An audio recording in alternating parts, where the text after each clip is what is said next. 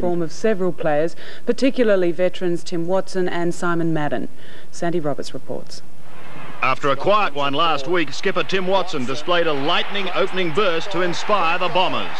He was in everything. He wore one there. That hurt. As Essendon looked considerably better for the run against Collingwood.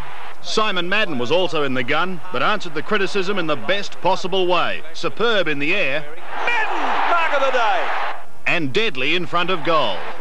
The Eagles struggled across half forward while the Bombers continued to pour it on, storming to a 7-goal lead. Dean Turner's name went into the book after a late tackle on Izzard, but the little Bomber had the last laugh with a goal. The final quarter was a formality as Essendon continued to stamp its authority on the game. When the final siren sounded, the margin was 63 points to set up a grand final meeting with Collingwood.